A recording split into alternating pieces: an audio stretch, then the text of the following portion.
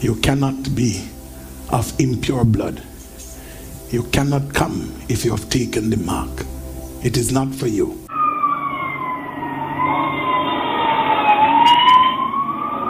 I shall receive on this accident this morning that the service weekly wanted to be heading to Kingston along with Mr. Smith, the famous pastor.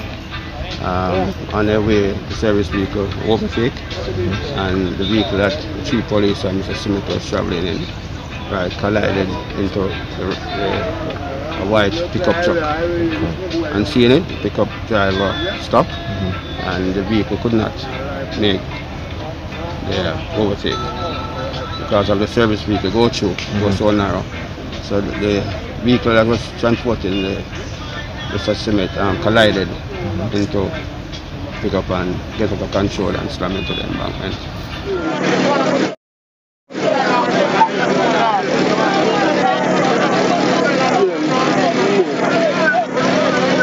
I was passing, I saw a lot of crowd. I was taking picture. So no man. When I stopped my bike, the police was in pain. I sent for a crowbar and start brace off the door. Brace off the door. And then that door couldn't brace off. I'm ground on the other side, but on the driver's side. Pull it. And two other way. I want to come out, but I'm not spotting that. And assist the police, take him out. Take out two of them fireman. First man then come on second time. Put them on such and carry them to the Spanish Town hospital, and then when the assistant one back then finally so the one back in dead, man the pastor man. Cause we go there and feel him pulse and I feel no movement, and the policeman was bleeding through the nose and the mouth. So I have not uploaded a video for the last 2 weeks. I've been just observing what's going on in Jamaica. You know, first it was the pastor, alright? Then a man had get cut off and all of that. And I never really say anything because this is not something I really make videos about, alright? But when not because I wasn't saying anything, I do research, alright? So doing the research on this religious topic, I realized that religion goes way deeper than we think, because I've been seeing videos from pastors in Nigeria who say that, you know, pastors come to them for religious powers. Let me show you a clip of that. He is a well-known priest in his native Ghana with a surname which means the devil. Kweku Bonsam claims he has given over 4,000 pastors worldwide powers. This is to enable them perform miracles, signs, and wonders. You always normally let some of the pastors is the one who is their problem. They are the one who created confusion. They are the one who talk, excuse me to say, nonsense and bullshit and stop it and idiot to people to put in their mind. There is nobody here. Every day I do consultation, I sit down like this, I look at 500 people a day for consultation. Every day 500, every day 500. If I say, I mean, I didn't come and say I do this for people. But I can say maybe I have some pastors, 4,987. 4,987 pastors in the world that I help them. I give them to do their churches. I use this my five finger to say I give them juju to do their church. You don't blow your phones, but I can never say that when you come to my shrine, I will give you this. I would know. You know me, the thing is in already. It's very serious.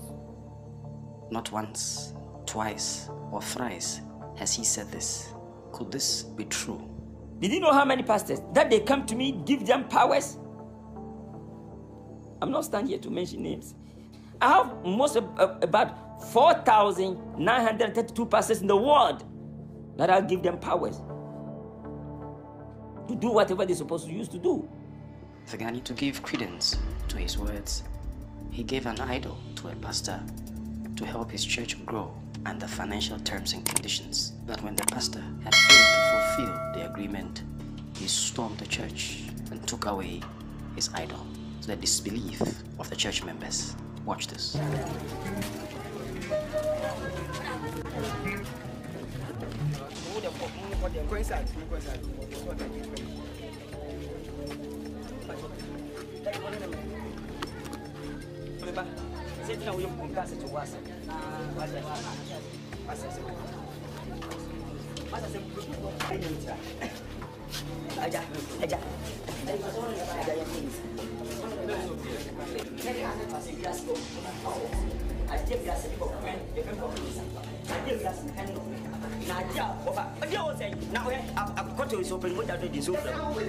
What they tell you? So I continue to put out the film. So when we are doing that, we don't use the film. CNC, and I want to them back when I say, I did what I knew here. Man, who catch him say, who catches in the form back when we party. And the form have only some pass for me. I say, how dare you are? Go back in, go back in the young women. One catch us and go back in, and not open and get at myself, and not just in the teacher. And now, what you tell myself, come go. What I say, go back on the castle, go back in the young women. Me was my go to, a drum go to. Was not the bombs of James and training. What I said, now, necessary prejudice, that in never yelled for us here. How they was it? No one can say, the whole puppy with the pastors, about 1,600 pastors. I should have a net. What I say, now, we will be having my brother not to us. So, today when me hear say the vehicle crash and the pastor dead like I was expecting it, I had told so many persons that this man won't be able to testify, this man won't be able to go before the judge.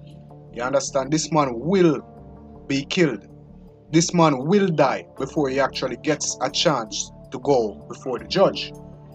And when me go up the road and come back and me come say, for my this accident go on and this man dead and me, it makes me scared because me I say like demonic powers are for real.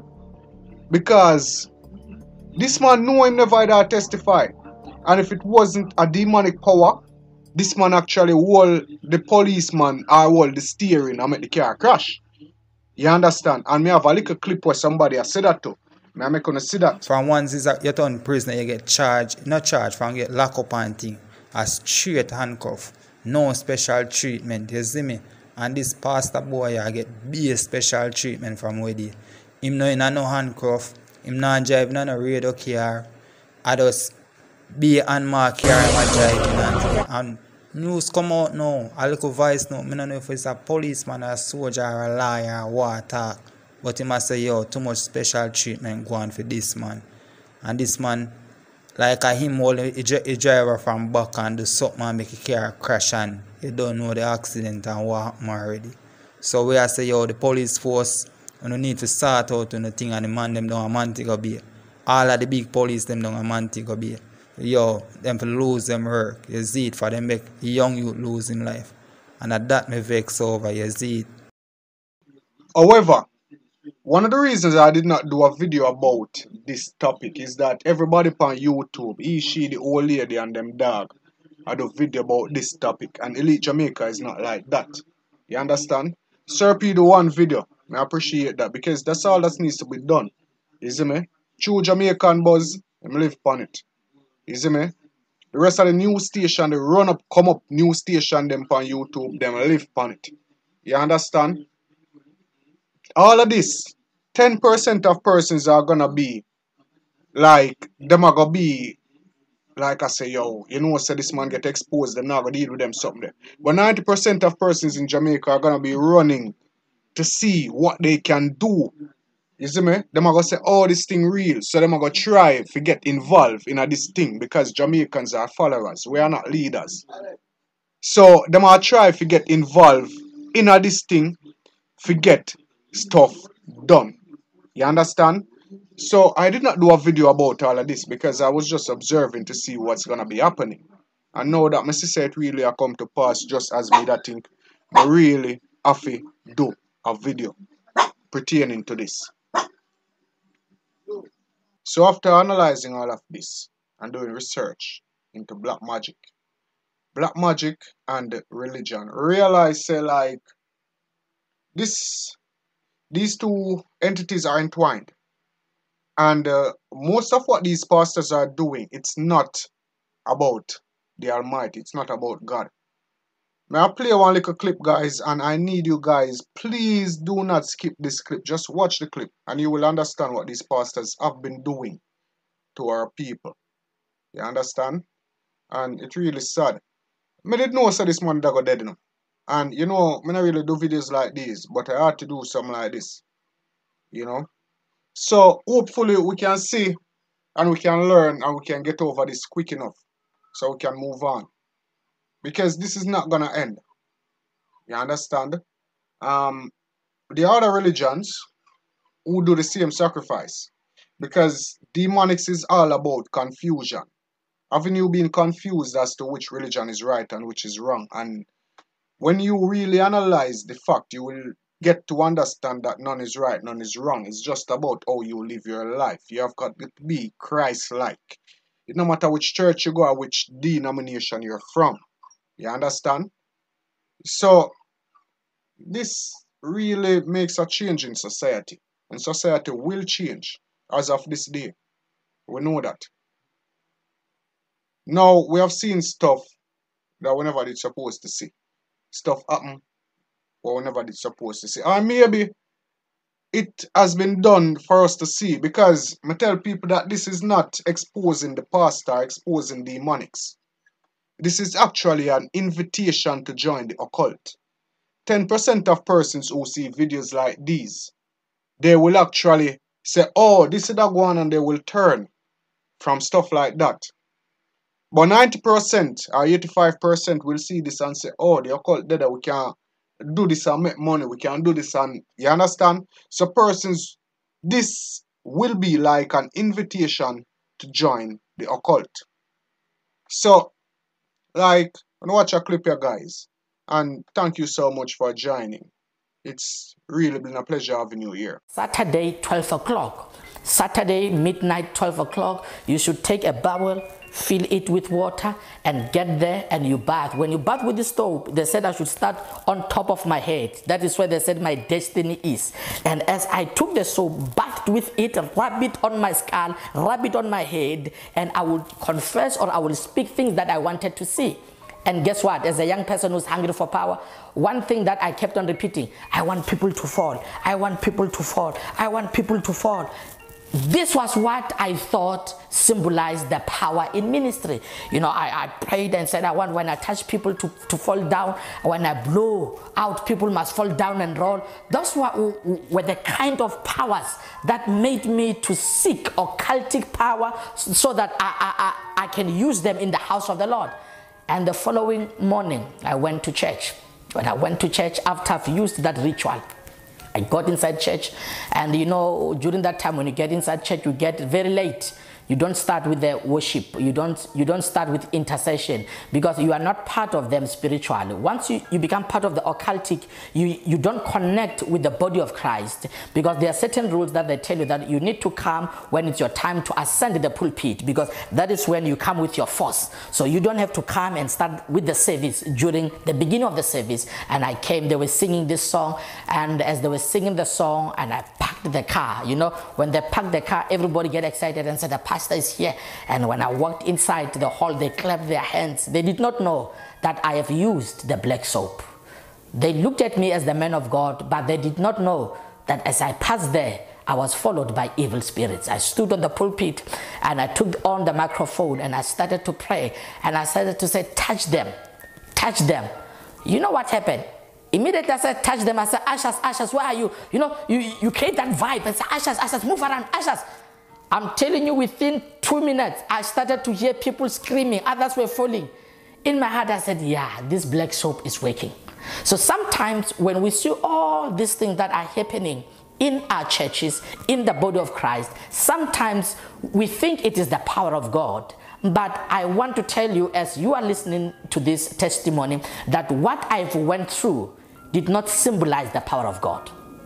Then from then I saw that it was working. They also gave me some oils to use, you know, the oil that you open and you talk anything that you want. Those were the kind of things that I used before I went to Nigeria. And the time came so that I can travel to Nigeria. I took all my savings because I had to pay for also the one who was taking me there. because this is the pastor who come from there, and he was taking me to the occult. This is more of a family setup of pastors, preachers, prophets from all over the world, where they come, and that is where they get their powers from. And the following morning, we had to go into this village, and when we went into that village, that is where I was introduced to what they call the Ifa. Now Ifa is more of a religion in Nigeria where they worship Ifa as a god. This is a spirit or a demon, I will call it, that they worship there. Now when we got there, we consulted the Ifa priest. They call them the Ifa priest. Now the Ifa priest did some incantation, and he was able to predict certain things upon my life. And that is why I was convinced and said, this man, he's going to help me. Then from then they did the ritual.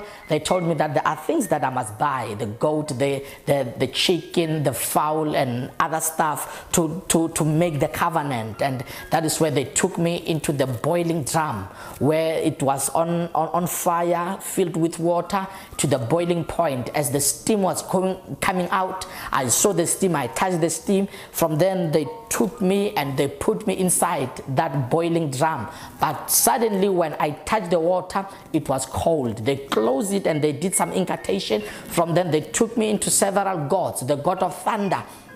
That is the reason why when people every time they talk in the church and they speak about the God of thunder, you'll hear the prophet shouting the God of thunder. I know what they are talking about, because this is not the God of heaven. Now the God of thunder is the one that when you do your sacrifice on it, it is where you are saying that everything that your enemy have sent to you, it must go back to sender.